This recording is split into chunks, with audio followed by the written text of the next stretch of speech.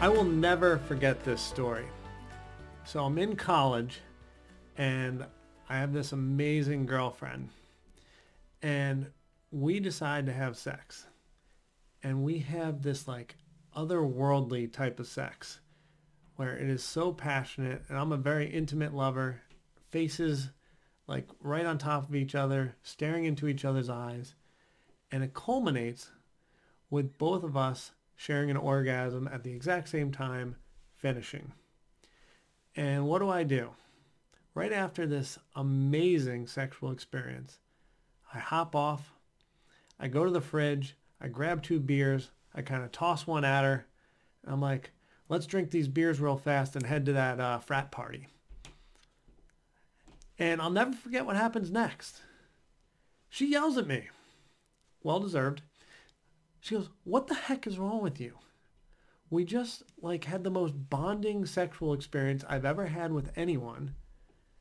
And you just immediately got off me and went on to the next thing. I was like, what was I supposed to do? And then this put me on a journey of understanding what she needed. And she explained after sex, she wants to be held a little bit. She wants to be kissed. She wants to feel like we just had an experience and now we're still, having the end of the experience, which is a little bonding, a little talking, a little cuddling. And she needs that to feel wonderful about the experience. And the reason I brought this up is because I want you to think like a man and understand how he works. So not only is the guy going to do what needs to happen in a sexual experience, but the woman is as well.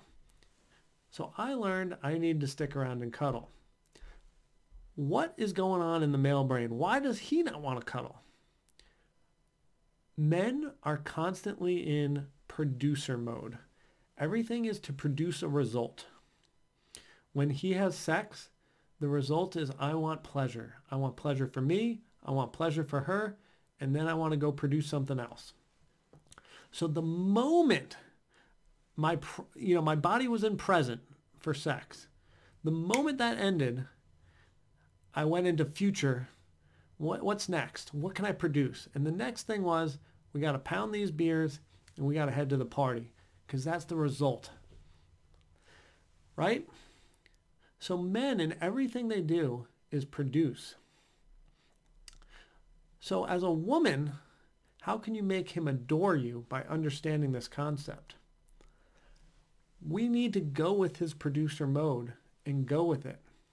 So even in the sex example, saying, hey, after sex, it would feel so amazing to me and would really bring the session together if you put your arm around me and gave me some kisses for 5 to 15 minutes, depending on how busy we are, and just made me feel special and made me feel protected and safe within your arms. And so in his head, he goes, I can make her feel safe. I can make her feel protected. All I got to do is scoop my big arm around her after sex.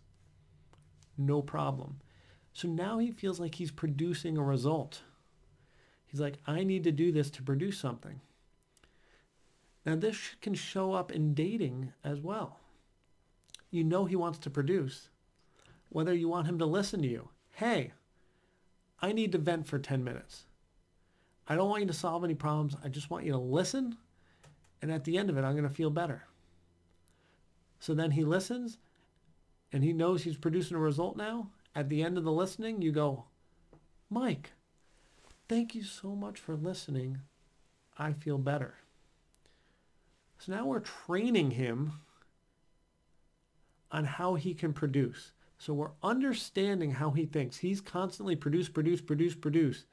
And now you're going with it. You're not going against the grain. You're like, how do I get him to produce, but do the things I need him to do to be happy in this relationship?